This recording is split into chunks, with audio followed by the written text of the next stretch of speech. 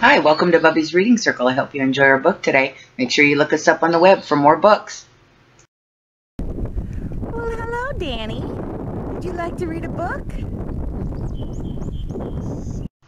This is for all the grandbabies when we can't be there to read to you in person. We love you. Farmer Dale's Red Pickup Truck by Lisa Wheeler, illustrated by Ivan Bates.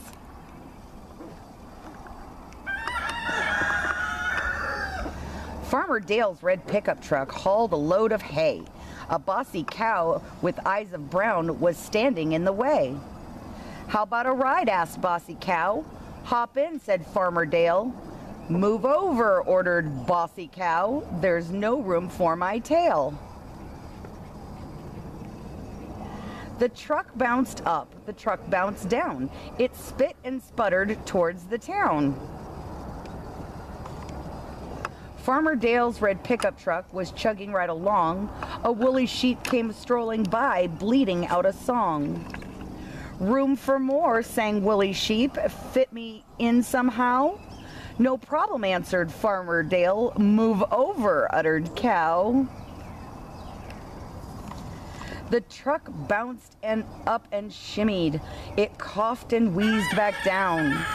The pickup spit a cloud of smoke and sputtered towards the town. Farmer Dale's red pickup truck hit a rocky bump. It swerved beside a Raleigh pig skating past the dump. "Oh, my stars," squealed Raleigh Pig. "You folks knocked me down." "So sorry," Dale apologized. "Need a ride to town?" "I do indeed," said Raleigh Pig. "My stakes are broken now." "Climb aboard," sang Woolly Sheep. "Move over," ordered Cow. The truck bounced up and groaned back down and hiccuped twice and chugged towards town. Farmer Dale's red pickup truck slowly rattled on. A goat with an accordion stood gazing on the lawn. "Can I squeeze in?" asked Nanny Goat. "My pleasure," Farmer said. "Bad idea," sang Woolly Sheep. "The engine's almost dead." "No room," lamented Raleigh Pig. "We're overcrowded now." "We'll make some room," said Farmer Dale. "Move over," bossed the Cow. The truck bounced up, the springs all popped, the bumper bumped, the pickup stopped. Farmer Dale's red pickup truck stood stranded in the road. "It seems you have a problem," a cocky rooster crowed. "We do," admitted Farmer Dale. "The problem is we're stuck. The weight of all these animals is too much for my truck." Rooster eyed the animals. "You're such a cozy group.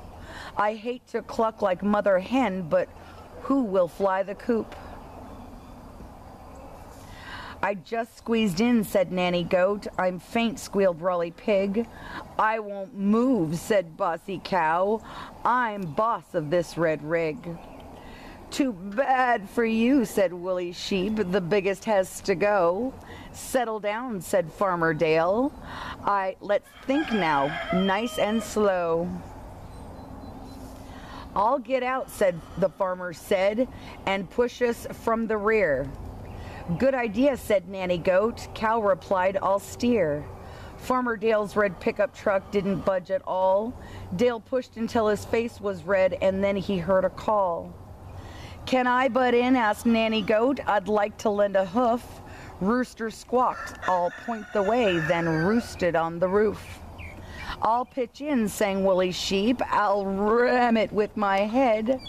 "Don't hog the fun," said Raleigh Pig. "Let's all help out instead." The pickup rocked and rumbled. It rolled an inch or so. "It's moving," shouted Bossy Cow. The rooster crowed too slow. "Turn the key," said Farmer Dale. "I can't," the cow replied. "She's got no hands," explained the sheep. Farmer Dale just sighed. "You should steer," said Bossy Cow. "We'll move this heap along." The beasts all pushed together and sang a working song. The pickup bounced and shimmered. It groaned and squeaked and wheezed. Spit a thankful cloud of smoke and started with a sneeze. Farmer Dale's red pickup truck rumbled into town. hauling goat and pig and sheep and cow with eyes of brown. Rooster roosting on the hood cried cock-a-doodle cluck. Hip hooray, a Farmer Dale and his red pickup truck. Yay! That ends.